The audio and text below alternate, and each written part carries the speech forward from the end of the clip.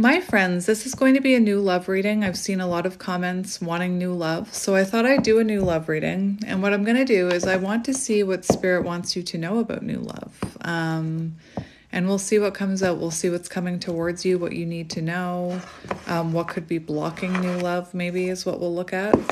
But I'm using this Psychic Tarot. It's actually an oracle book because it doesn't have all of the tarot cards in it.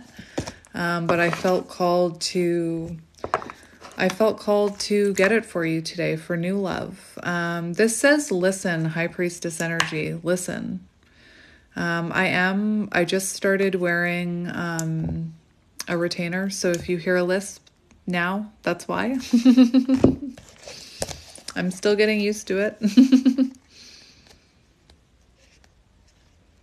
Kind of feels like, you know, when you're in school and you go to get glasses and you have to come back to school and everybody has to see you in your glasses. So we have listen. It's on page 33 and I feel called to read this to you. We also have what looks like the Four of Wands right underneath this. So very interesting. Because that shows, it says joy and stability on the Four of Wands card. So that shows that that's what's coming towards you. Let's see what this says. Take a moment to quiet your mental chatter and listen. In relationships, it's important to pay attention to what the other person is really saying. Too often in conversations, you're already planning what you're going to say while the other person is still talking. You make assumptions about where the conversation is going and plan your part of the conversation accordingly, even working the conversation to a desired outcome. When this happens, you truly don't hear what the other person said, and in doing so, you weren't present for that person. Listening starts with becoming quiet, centered, and totally present. Listening involves many senses. Use your eyes to see the body language of the other person. Use your ears to hear not only the words spoken, but also the tone used to express them. Use your intuition to get a sense of what the person is really saying and feeling. Intuition often helps you hear what is not said as well as what is said. This is crucial to understanding the person or situation. Understanding is essential to improving the relationship or situation. Remember once again to center yourself and use all of your senses to understand what is really being communicated. And the whole time I'm reading this card, my guides are telling me this is about a secret admirer. As soon as I said that, my heart started pounding. So it feels to me like this is someone you already talked to. This is someone you already have crossed paths with. I'm not saying that, you know this person's favorite color or anything like that, but I feel like your paths have crossed. And I feel like there's been an energetic exchange between the two of you, a telepathic exchange even. Where the body language was, maybe you were even feeling it, maybe you doubted it, maybe you had some kind of interaction. What I'm hearing specifically is the movie Serendipity, where she's talking about how she met this person and it's made this lasting impression on her like 5 years later. And she even says to her friend, I'm going to go chase someone who I've only had a fraction in time, like a drop in time with. That's what it feels like. It feels like you've already had some type of interaction with this person, that you felt something, but then maybe your mind was like, no, I was imagining that. I'm too old for that person, or I'm too young for that person, or that person wouldn't look at me in that way, or we work together, or whatever. That's what I'm hearing. I'm hearing this energetically. You've felt this. So if that resonates, this is your reading. So let's see what's coming up in love for you. Let's see what you need to know about what's coming towards you. Right away, I'm seeing green eyes could be symbolic. We have success and growth, win or lose, and throat chakra. So for some of you, you could have, with throat chakra, I'm hearing communication. So it's possible that you already did communicate with this person. The other thing I'm seeing, this is an interesting one, is for some of you, this could be someone who uses their throat chakra to for their work or for their hobby or something. So that would, them sharing their truth, expressing their truth, using their voice, using their throat, is what I'm hearing. Anyway, that's what I was hearing. But what I'm seeing is you might have a little bit of healing that you're still working on here. Let's look at success and growth. There's something here about getting out of your head. So like overthinking. Let me just see this. This is beautiful. I feel like you're someone who has been healing, and this is coming in very quick. We have 8 of Wands here. That's beautiful. So again, it could be that this person, something about their voice, or they, I feel like you've talked to this person in some capacity or heard their voice somehow. Anyway, we do have rapid movement and growth happening here with the 8 of Wands. Let's see what the card says. Accomplishment, speed, resolution, progress. The energy of manifestation is around you right now. So you've probably already, that's what I mean. I feel like this seed has already been planted. You're being moved forward in a positive way. Stay focused on your heart. When this card appears, success, I'm still getting used to it. Success is at hand and it may happen quickly. Your past efforts are being rewarded. This is a time of new, flourishing relationships and successful resolutions to conflict and struggle. This is also an ideal period for greater understanding and personal growth. Listen expectantly for messages that will help you see yourself and others in a fresh and positive light. These messages can come from anywhere. Your spirit guides, nature, books, or even a television program. So you may even start to hear, you may even start to like turn on the television. I don't know why I had such a hard time saying that. Maybe you don't watch television. But you could be coming across this person's name in like your everyday travels. It's like the universe is going to start sending you signs and synchronicities about this person. So let's just say this is an Amazon driver. I don't know why I use that example, but it feels to me like if this was an Amazon driver that you had an experience with. Again, I don't know why I'm using this experience. I think it's because somebody said once in my comment section, like, I never leave my house. So unless it's an Amazon delivery person, anyway, that's the example I'm going to use. But you could start seeing people that look like that Amazon driver. You could start seeing Amazon delivery trucks everywhere. You could start getting ads for Amazon. Do you get what I'm trying to say? I'm not saying it's an Amazon delivery driver. I'm saying those are examples of signs and things. Anyway, where were we?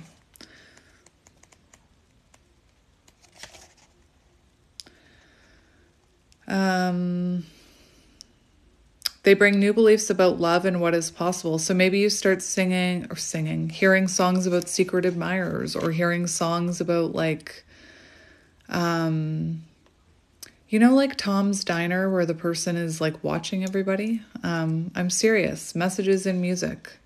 Old ways of thinking are coming to an end. Plant these new ideas as seeds and watch them take root and grow. So I do feel like there's something also here about you believing that you're worthy of this, believing that you're worthy of a secret admirer or attention, because I do feel like you've been healing.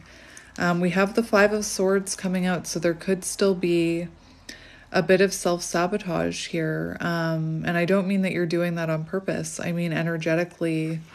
Maybe, your thought pattern is, oh, I thought I felt energy with that person, but I'm just imagining things. And then your ego takes over. That can be a way to self-sabotage this connection, or this person coming towards you. Anyway, let's go to the next part. All right, so new love. Let's have a look. I know exactly what I want to get. Hang on. I felt really called to grab this deck, which is called Romance and Love Oracle cards. And beautiful, right away on the bottom, we have true love, a deep and enduring connection. So that goes beyond the superficial. So this connection is going to be deep. You know, there's going to be emotions here. Beautiful. So let's see what you need to hear about new love. We have sacrifice. Interesting. Love may come with sacrifices. Evaluate what you're willing to give up. So that is really interesting, because for some of you that could point towards this person, like maybe if you work with this person, maybe you're giving up your reputation. I'm not saying that it would give you a bad reputation. I'm talking about like muggles having an opinion. Maybe you have to, like maybe this person will be... The weird description or the weird thing that I'm hearing in my head is like maybe you have a cat and this person is like really allergic to cats and can't have cats. And I can already feel people like, I will never get rid of my cat. Pfft, yeah, I would never get rid of my cat for another person. Sorry, no. No, thank you. They were here first. But, you know, there might be other sacrifices, like maybe you have different schedules. Maybe you have to alter your schedule at work so that you can spend time together. I also want to be like just full transparency. You shouldn't be the only one making sacrifices. It should be a compromise. I just felt the need to say that. You don't have to be the one making all the sacrifices. You know, maybe to date you're going to have to give up a thought process that you're not good enough or that you'll never find love. We have window, beautiful. A new adventure in love is coming. Confirmation, new love, beautiful. Beautiful.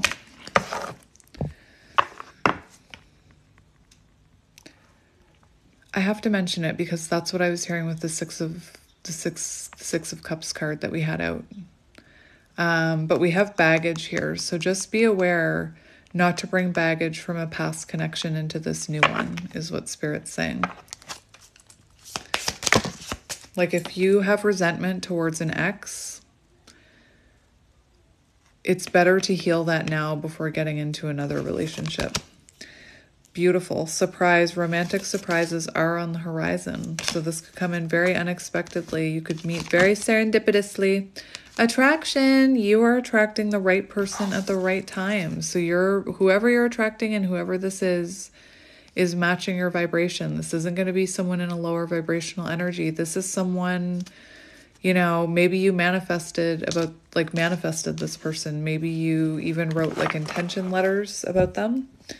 Wow, we have wedding. So this next one could result in a wedding. You could end up marrying this person. We have true love, confirmation. Beautiful. Divine timing. Trust in divine timing. Love arrives exactly as it's meant to. Interesting. This clock has confused me before. I'm not even going to go there. And we have gifts. Love's greatest gift is the ability to truly understand one another. Interesting. What I was seeing with that is, again, it could be something about... I kept seeing packages for some reason, so I'm not sure if you've seen this, like if you meet this person or see them at a wedding, or there is like some type of work situation. Just keep that in mind. But anyway, what I was hearing, remember that sacrifices card and this gift card? Love's greatest gift is the ability to truly understand one another. And what I was hearing with the sacrifices card, again, I have to say it because I'm hearing it, is this could be someone who, don't know why I'm hearing this, doesn't have the financial means to really spoil you right now, is what I'm hearing right now. I'm also hearing don't judge a book by its cover. The reason I'm saying that too is because I keep seeing someone a secret admirer that has seen you. And that's why I keep getting it's like a worker of some type, like a waiter or Anyway, so it might be that, remember, yet, that they don't have the financial means to like give you material gifts, but Spirit's saying love is the gift here.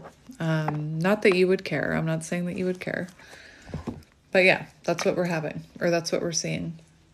And now I'm just going to get a few tarot cards about this person, because for some of you, I feel like you already know who they are. What do I want to get? I want to get these ones. We have Ace of Pentacles on the bottom. New beginning, fresh start, new chapter. New beginning, one that'll grow into something very stable, perhaps even a wedding, remember. Ace of Pentacles could be work-related, you know?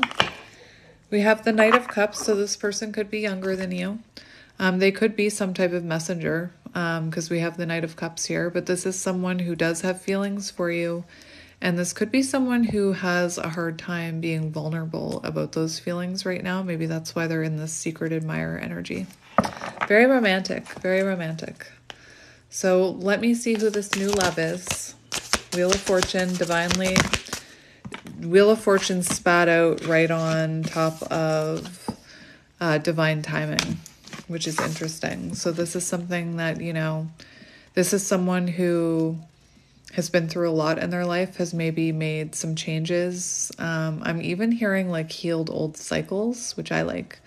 And it's coming in divine timing. We do have the 10 of Wands. So it feels like you're going to be able to... I feel like this is about to happen if it hasn't already. Like you're about to put these burdens down. There's that energy of 3 of Pentacles on the bottom. So it could be work related. But there is this energy with this card of not bringing that baggage in. Remember, I keep getting this energy of unhealed something. So Spirit's reminding you, you still have time to put these burdens down before you bring that into this relationship, is what I'm hearing. Let's get a few more about who this is.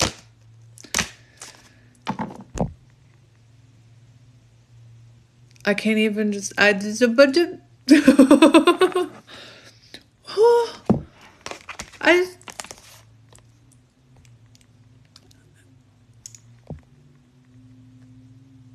Do you know that I can count on one hand the amount of times that those cards have come out together?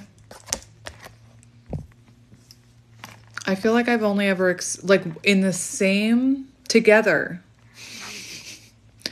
I think I've only experienced that 1 or 2 times. Have they come out in the same reading? Yes. Not like that. Listen. We've got the 5 of Cups in reverse here. So there's something here about letting go of old wounds and healing old wounds before you enter into this soul contract with this person. Power couple vibes. Oh my gosh. Match. You are each other's match here. Emperor and Empress. Oh my gosh. That energy where you're attracting in someone who's a match for you. You marrying this person. I feel like you and this person could build an empire together. I'm a little shooketh. Seriously, for some of you, this could be some type of boss, or, you know, maybe for some of you, this person is older.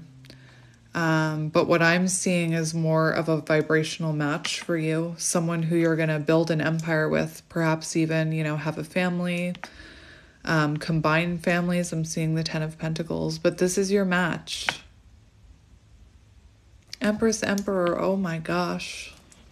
This is new love reading, remember. Anyway, the 5 of, you'll have instant soul spark with this person, instant soul spark. You'll feel it. That's what I meant. You probably felt it, and then you were like, nah, I'm just imagining things. There's no way that person would look at me.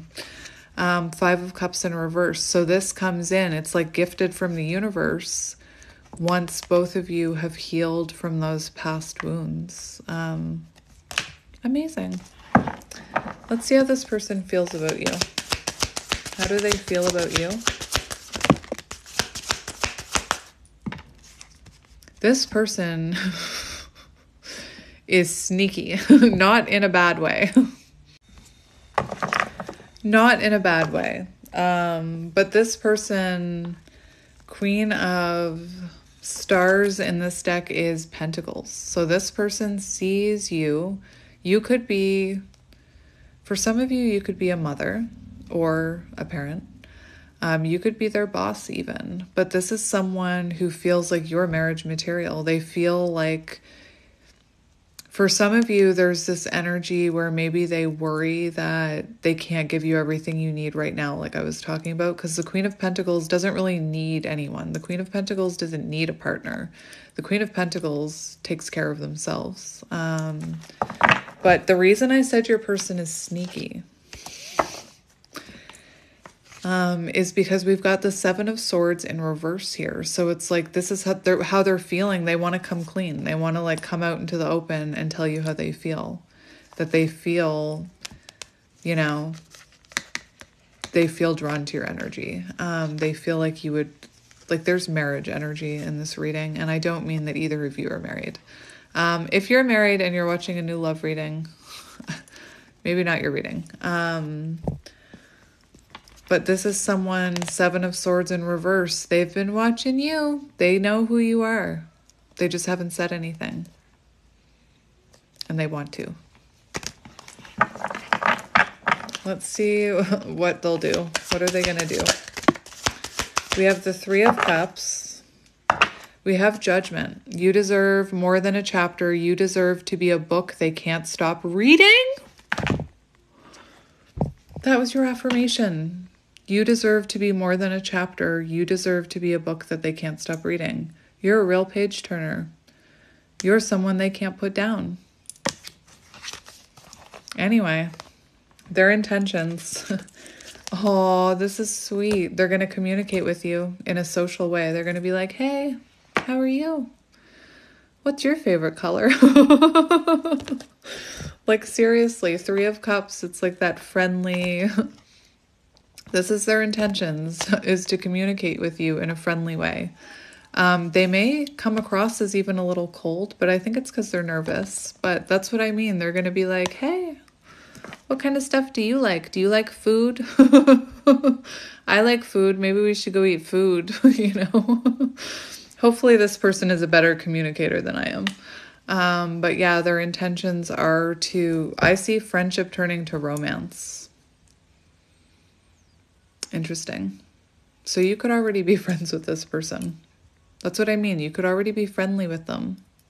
You could already have had a social exchange with them. Let's see what the future of this connection will be like. Let's see how you'll feel when you're with this person. How will you feel when you're with this person? Ace of Cups. I was wondering why that card came out. I was so confused for a minute. I was like, I don't know if you saw it, but when that card came out, I said nothing. And then I was like, oh, the Ace of Cups. Because this is an interesting card. Because this is a card about mirroring. It's a card about like triggering shadows and things like that. That's why I was like, I know the Emperor and the Empress came out, but I wasn't getting like that this is your counterpart and you're about to start your counterpart journey and start like reflecting and have separation and all of that. Maybe you don't even know what I'm talking about, which is good for you. I mean, if you're looking for new love. But I was wondering why it came out, and now I see. Because I feel like maybe you're someone who was on the counterpart journey. Maybe that's why I was saying that. I feel like you're someone who's already been reflecting on your shadows. And you're going to feel, I'm hearing reborn with this person. Again, I was wondering like, why this card? And then on the back of the card, we have the card that comes right after it. So it feels like when you're in this connection, you truly do feel renewed. You feel like emotional awakening, feelings you've never felt before, emotions you've never felt before. And it feels like you transition into this new beginning. This is like awakening energy or like breakthrough energy. So it does feel like after you meet this person and after, you know, emotions are spoken about, that you truly feel renewed. It's beautiful. New love, Ace of Cups, beautiful. And like maybe like you can leave the past behind if that's what you're wanting.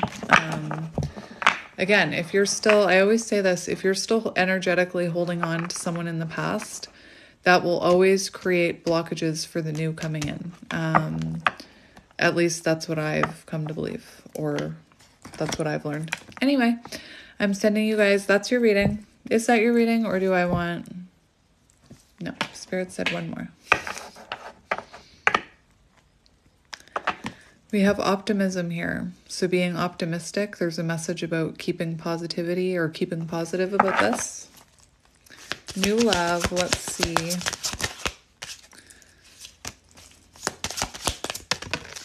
Interesting.